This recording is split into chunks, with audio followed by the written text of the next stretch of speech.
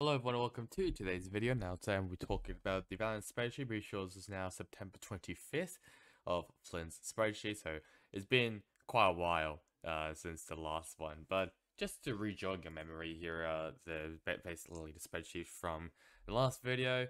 Obviously some of the teams have been looking for affiliates now, which is pretty interesting. Even some we actually know most likely, if not certainly. Like UCAM Tokyo's for Giants Gaming and Zerans for Carmine Core. Some also for Pacific, and then China. You can understand absolutely nothing in that. So let's first start off with the Americas, and not a lot has been changed, I'll be honest. And that's my epic pen. So, Sentinels nothing, e.g. nothing. Leviathan has a pretty interesting possible signing. That Tex will be signing with Leviathan. This came as a bit of a shock, considering that obviously in the last spreadsheet, if you saw it, it said that they're possibly going to be signing a North American player. And Tex, yes, he is also North America, but I'm pretty sure he's mainly German, but I'm not really too sure either way. So at least Tex will be in tier 1, which is at least a good sign, but I'd be interested to see of how they communicate if that's the case. Shy looks like will be gone, and we know that Havoc and Takalila, both of them are also gone officially as well. Cloud9 nothing. Loud has confirmed that Sadak has officially re-signed with them, pretty sure on a 2-year deal, which is great for Loud, and it's also looking likely that Tuzzy will be now the new duelist for the team. Nothing else I'm pretty sure on Loud. Korea Sports Shy is now looking more certain to be joining crew. Pretty sure on a verbal agreement. Pretty sure by Alejandro, I think it was. But that's pretty interesting there. 100 Thieves, both of them were confirmed that Zeeks and Mike's HD have been confirmed to be joining 100 Thieves as their coach. I think this is a phenomenal change in my opinion. This is a great change for 100 Thieves. I think Zeeks, he was a phenomenal coach as well for Evil Geniuses. Luckily he's now out of that absolute shithole that being the EG business. And luckily he joined a much better business of 100 Thieves. And even better, Mike's is staying with the team as his assistant coach. So I think this will definitely help both the 100 Thieves and even Zeeks as well, considering that I'm pretty sure this is his first time being the head coach of the team. I might be wrong about that. So I think this is a great change even actually for 100 Thieves, adding basically the champion's coach, obviously who coached EEG, to be now joining 100 Thieves, which is really good. Now move over now, Furia, looking now more certain that Havoc will be joining Furia, other than I'm pretty sure Havoc was rumored to be joining like Loud and Leviathan, but it looks like he has finally set his sights onto Furia. G2 nothing. NRG, now they're in a bit of a deep hole right now, as Tex and Sadak are gone.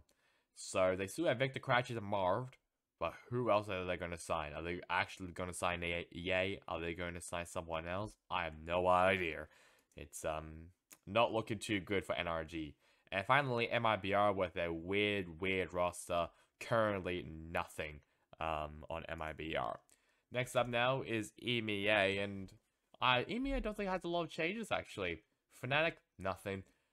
Main one for EU is Giants Gaming, with rumor has that Redguard will be joining the team, which is really strange. And Cloud is IGLing. Okay.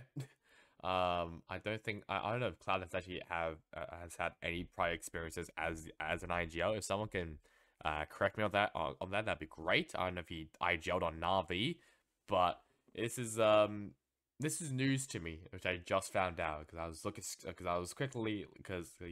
through this before I started this video, and I did not see Cloud actually as the IGL, so that's pretty interesting there. But other than that, there's been no changes in EU. Foot nothing, Liquid nothing, Koi nothing, Carmichael nothing, Vitality nothing, Na'Vi nothing, Gentlemates nothing, Heretics nothing, and BBL also nothing there as well. Pacific now, when there's been some drastic changes have been happening to Pacific.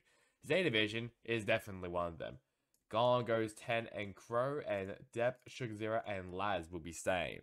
I'll be honest, I'm not too fussed about this change. I think this is actually a pretty decent change, considering that, in my opinion, Depp, Sugar Zero, and Laz, that those who were like the best players on that team. 10 was alright. Crow, mediocre at best, we'll say. So I can understand why Ten and Crow are gone, and Depp, Sugar Zero, Lads, I could be saying. I completely understand that. I think those three are phenomenal players, and I think Z Division should definitely be keeping those three players. Exactly. DRX, nothing. Talent, nothing. Destination Focus, mean nothing. Team Secret, nothing other than Ching. He actually announced his retirement, so he's definitely not going to be joining Team Secret. Global Esports announced another player, that being Blaze King, formerly from Boom Esports. Once again, I think this is a great change. I think Blaze King, he is definitely a very, very prominent player, and I mean, he's done a really good job. I mean, getting Boom into champions, especially as well in 2022, that was great by him. Even though he was part of the zipline accident that Crash has gone ace with, but either way, I think this is a great change for Global Esports. I think, just like I said, Blaze King, a phenomenal player, great player. I'm excited to see how he goes in Tier 1, especially now as another Indonesian player has officially joined the Tier 1 scene, which is great. And he was kind of alright as well on Ascension, but just not really the best though. But I think this is a great change. I think Global Esports are just like I keep saying, they're definitely becoming very, very global. And pretty sure, well, if we go back to the spreadsheet, it also says, well, that they are looking.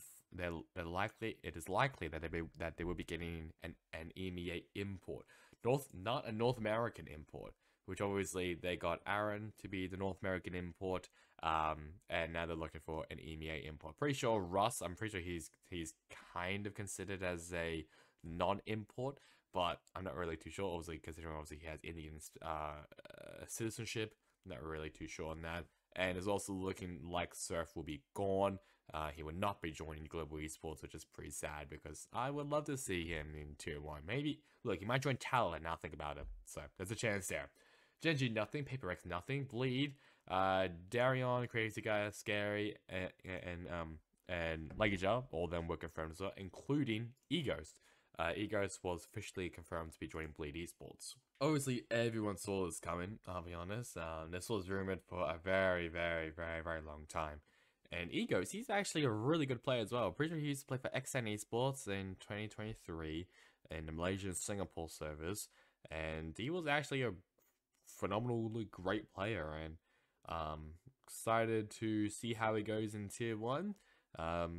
That's really all I really have to say. I think this is a great change, a great sign as well for Bleed Esports, considering that he's a very, very skilled and talented player. I mean, just look at these clips that he's hitting.